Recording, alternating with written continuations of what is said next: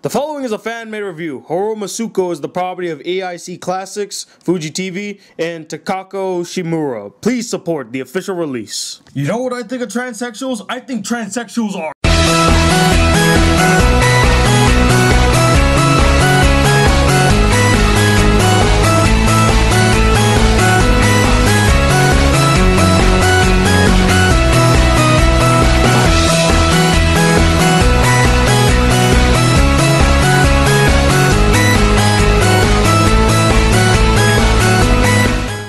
What up, y'all? It's the Black Critic Guy, and today I'm here to review the anime Hourou Musuko, or in the English translation, The Wandering Sun, or Wandering Sun, I mean.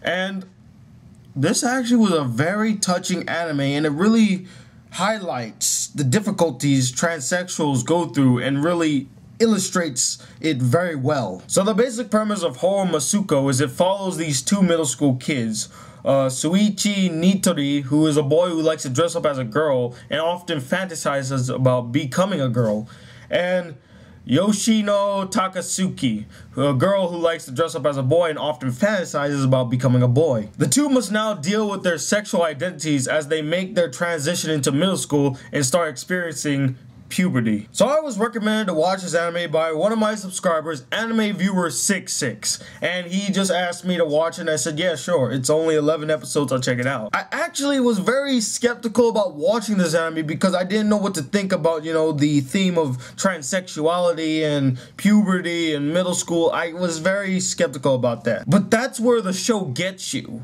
The story itself is amazingly told, and it also gives you the perspective of someone who goes through this, I won't say it's a disease or an ailment, just this phase of their life, or something that they really just love to do. Now, like I mentioned, I really didn't know what to think of this anime because, first of all, I really don't understand, you know, the whole transsexuality and all that stuff. I really didn't understand that at all, but this really puts you in the shoes of someone who is a transsexual looking for, you know, acceptance and understanding in their sexual identity, which leads into my first pro.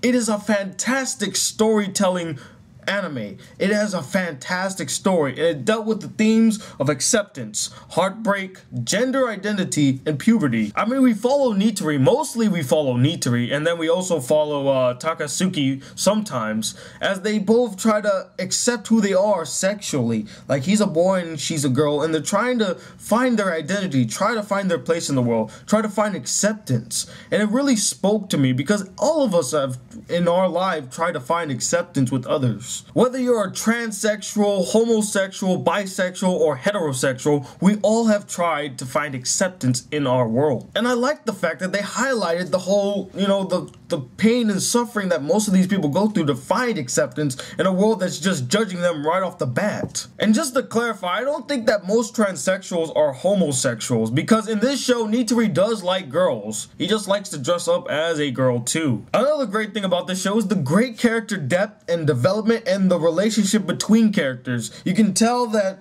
the series actually starts off in the middle of what the story is all about, because I actually looked into like the manga. It actually starts like when they're all in grade school and they all were friends. But one thing about the story and the characters is that they're so well developed that you already feel the sense that these people have been friends for years, or there's been a fallout between them. And continuing off the great character development, we have strong secondary characters, finally.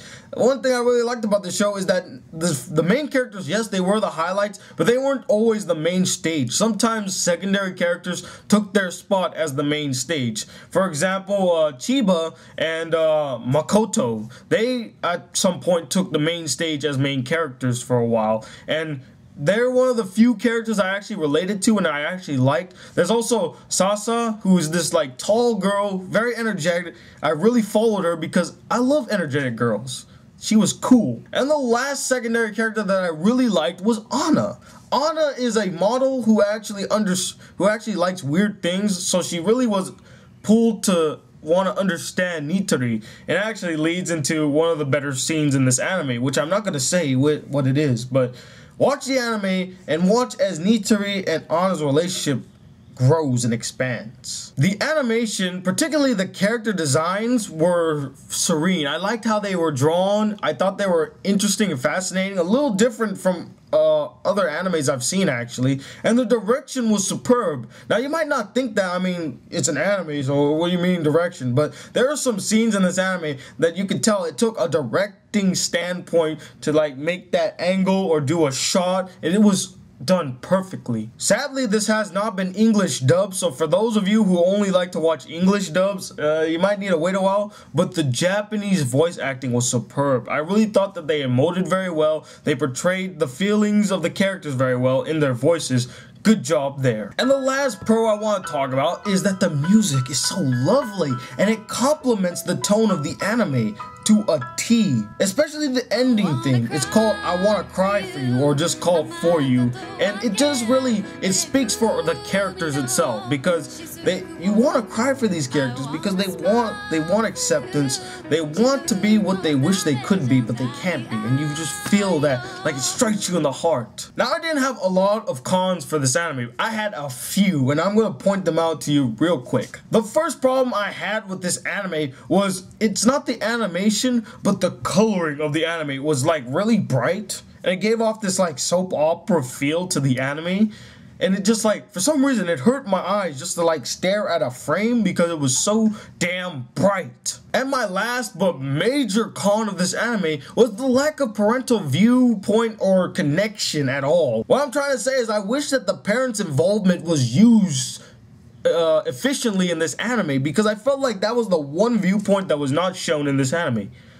I would have loved to see it from the parents' perspective, how to deal with a transsexual girl or boy, how do they feel about it. We didn't get to see their viewpoint, and one thing about animes is that they never really show the parents' viewpoint of something. I would have loved to hear what the parents had to say about this. Whether it would be positive or bad, I didn't care as long as I actually hear what the parents had to say. But overall, Hourou Musuko highlights the hardships transsexuals go through on a daily basis. It also shows how people try to find their identities, who they are in the world, dealing with puberty, and also not only to find acceptance with others, but also to accept themselves.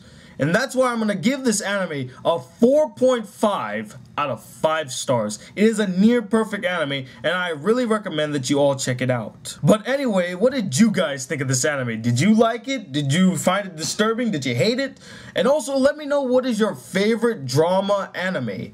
Comment below and let me know. Anyway, I'm the Black Critic Guy, bridging the gap between movies and anime reviews. Till then, peace, YouTube.